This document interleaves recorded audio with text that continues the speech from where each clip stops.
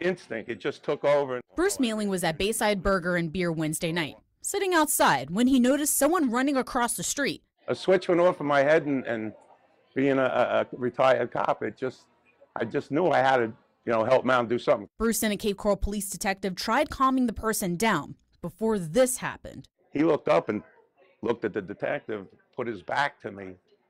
So when I had his back, I put a bear hug around him. The next thing I know, we're on the ground rolling. Bruce had no idea the person he helped tackle was a robbery suspect, 19-year-old Matthew Brian Sorge.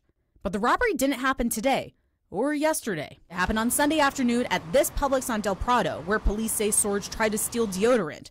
When an employee stopped him, and the suspect lifted up the hoodie he was wearing, revealed a knife, and threatened that employee. Sorge took off, and police started looking at surveillance video. The suspect came in wearing like a tan-colored hoodie and jeans. They said he went into the Publix bathroom, changed clothes, then robbed the store. On March 11th, the next day, police got a call from the school resource officer at North Nicholas High School.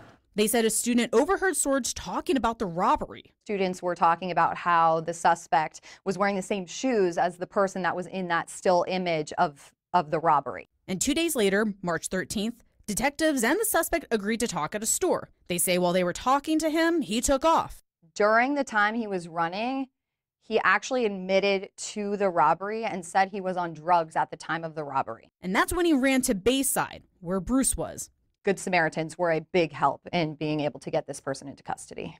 It's something Bruce, a retired New Jersey cop, said he didn't expect, but also said he would do it again. Oh, in a heartbeat, without a doubt. I don't regret it at all.